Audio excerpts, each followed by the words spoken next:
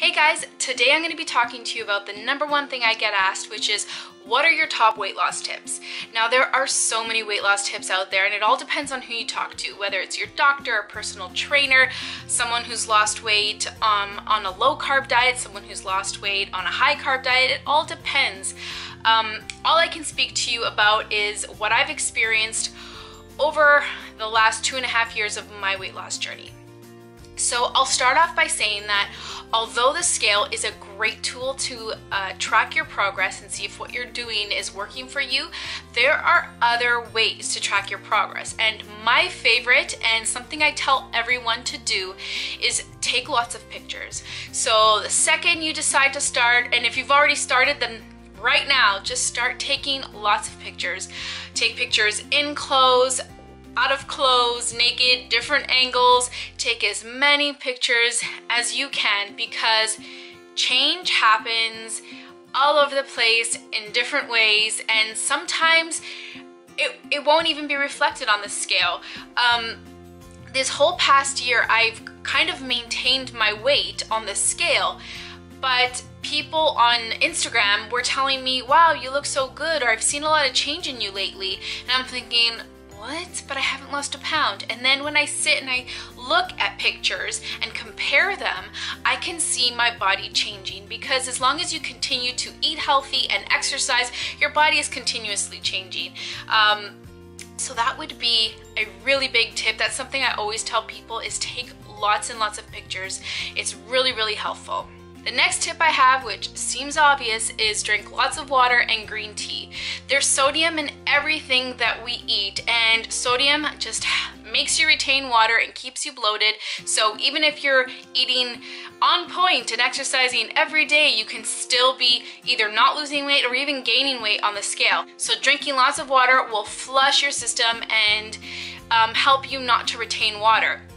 Also, green tea is really, there's like 1,000 health benefits, but I find that it helps me reduce bloat and also helps me with my digestive system. So a side tip on how to drink more water is by getting a huge water bottle that has a straw. When I was just drinking out of a glass, I would not get up 1,000 times to refill that little glass. I just wouldn't. So I ended up drinking like 3-4 glasses of water a day, and it wasn't enough. So getting a big water bottle that I only had to refill a couple of times, I end up filling it up like 5 times because now I'm obsessed. Now I crave water. But yeah, really you would only have to fill this up twice to get enough water in. And that, it just helped me so much more because I'm lazy. I just am. The other thing, let's check out how lazy I really am. When I had a water bottle that I would have to lift to my face and drink, like lift my arm, lift the water bottle and drink it that way, I rarely did that until I got a straw. Now I only have to bring it to my mouth and drink. It's so easy. The other thing is a straw totally protects your lipstick. It does not ruin it the way drinking out of a water bottle, regular water bottle is. Moving on. So the next tip I always tell people is sweat a little each day. I know a lot of people don't want to buy a gym membership or don't want to buy expensive equipment to do at home.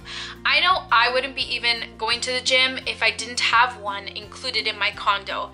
So, and even then I get too lazy to go all the way down the elevator. So when you don't want to do a formal, full-blown gym workout, find another way to sweat a little. Even if it's just 20 or 30 minutes out of your whole 24-hour day, you can do something. So the next thing I do if I don't want to go to the gym is put on a YouTube video, a free workout video. There's tons to choose from. You just type in exactly what you want.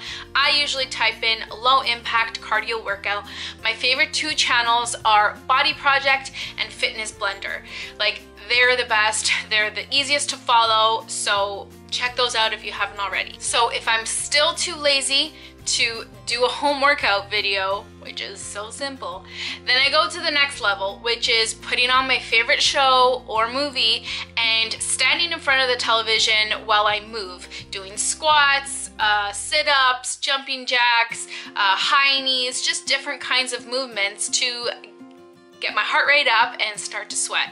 If I'm too lazy for any kind of workout and I really have no interest in putting on workout clothes and doing a workout, then I go for a walk. I'll take Oliver or I'll go with Jim. You guys could take your kids. You can do things like that. Now, there are times, believe it or not, that I'm even too lazy to go for a walk with my dog. So then you gotta get creative and trick yourself. And so what I do is I say, I need, let's say, this from the store, that's 15, 20 minutes down the street. I'm gonna walk there.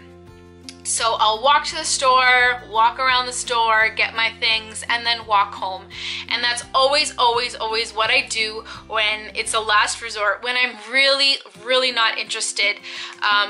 The other things I do when I'm not interested in any kind of formal workout is, if I know that I haven't worked out that day, I'll take the stairs up to my condo rather than taking the elevator, or I'll park really far when I'm at a store and make sure to walk longer through a parking lot.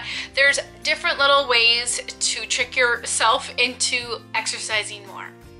So the next tip I have is to share your journey and to build a positive support system. So for me, whenever I would try to lose weight, I would always hide it.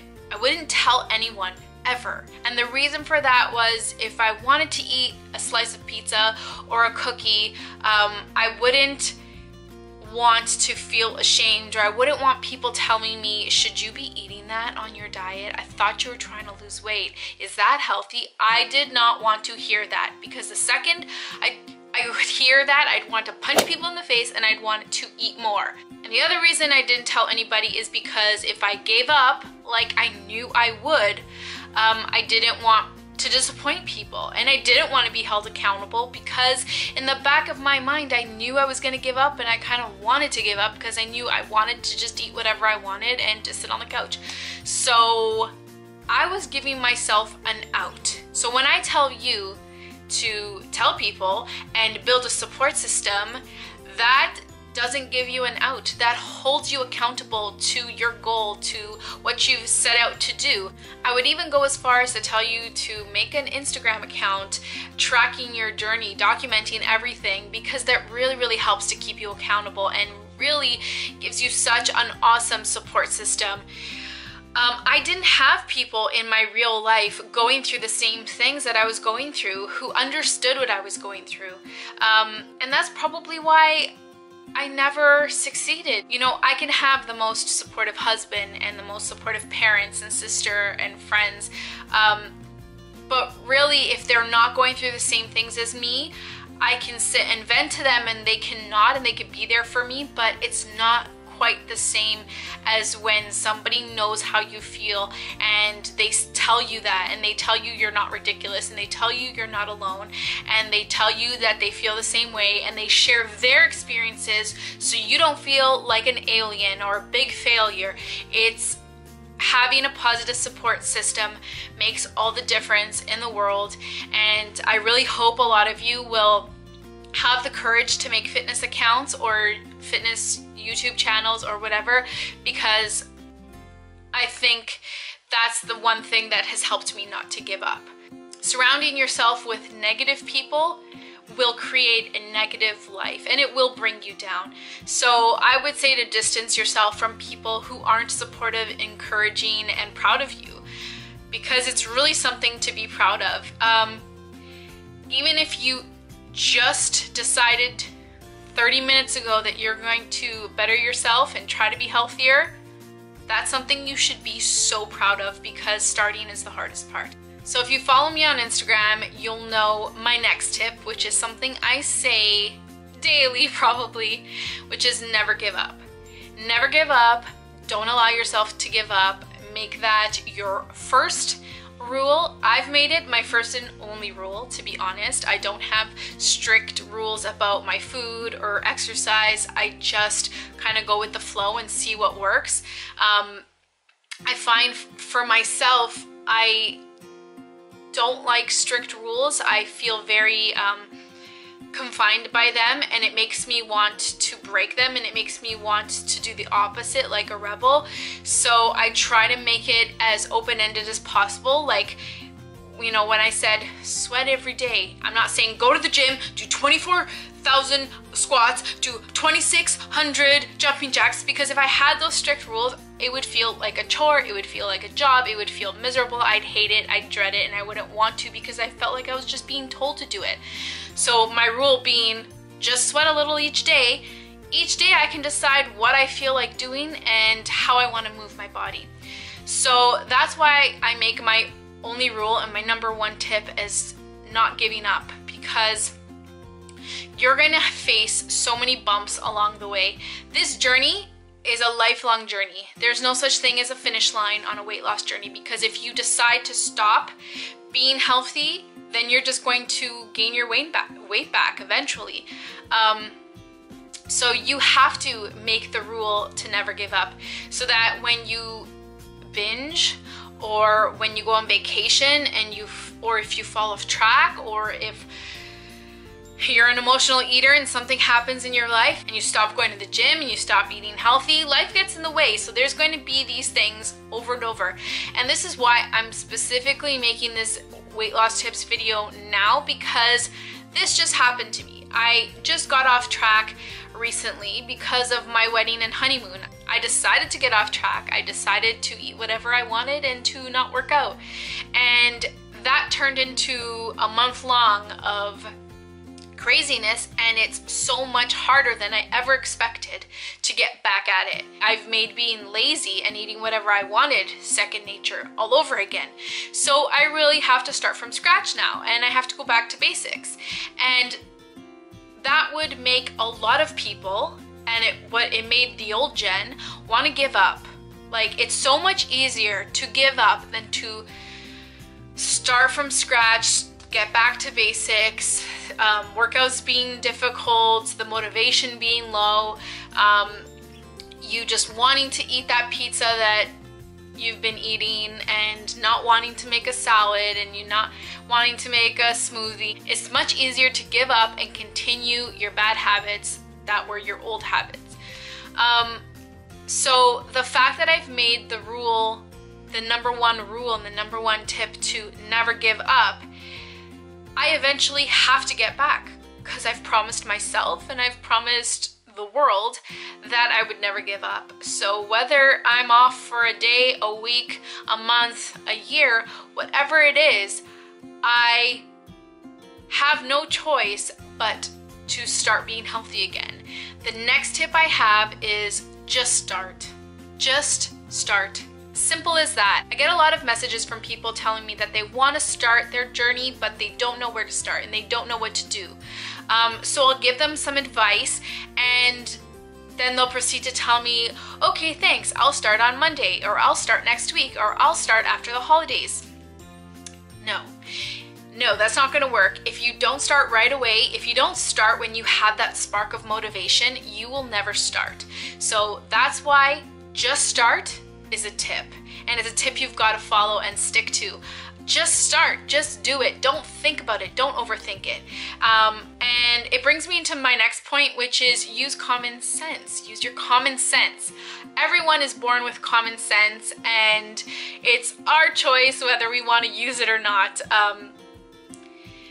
Using your common sense is going to help you a lot on this journey. Telling yourself, I want to start a weight loss journey, but I don't know how to start. You do know how to start. Let's do a common sense test. Pizza or chicken? Ding! You're right. Candy or fruit? Ding! You're right. Couch or walk? Ding! You're right. Now, with that being said, it brings me to my next point, which is find a healthy balance. Pizza is not always wrong. The couch is not always wrong.